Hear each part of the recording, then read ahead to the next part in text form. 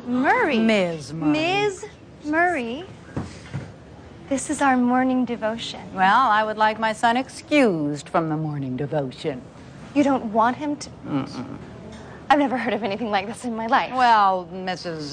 Lutz, is it? My son, like myself, is an atheist. Isn't that right, Bill? Uh-huh. I cannot excuse your son from the morning devotion. It is required by the board, and it is the law. The law? Have you heard about the Constitution by any chance, kids? I hope she's not teaching you history, because apparently she flunked that class. In the Constitution, there is something called the First Amendment, and that protects the freedom of speech and religion. Are there any Jews in the class? Do your parents know that you are being forced to recite this archaic drivel? Ms. Murray! I'm just trying to make a point. Obviously. The school board cannot force my son to pray, or anyone else for that matter. So, sue them.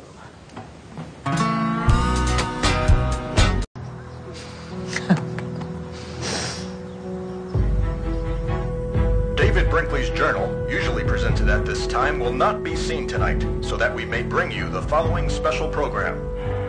Washington, D.C., June 17, 1963. An 8-1 decision of the U.S. Supreme Court declared prayer in school unconstitutional. The judgment, the results of a case against the Baltimore public school system, stirred protests across the nation. This decision is offensive to everyone who wishes to keep this a religious nation. As demonstrators ascended on the Capitol, President Kennedy did his best to defuse the controversy.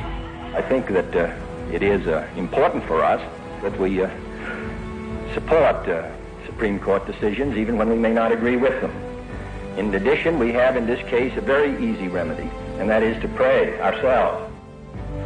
The plaintiffs in the case, self-described atheist Madeline Murray and her teenage son Bill, were unapologetic. I don't understand why people are so upset. This is about religious freedom. You can still keep the faith, people. Just keep it to yourselves.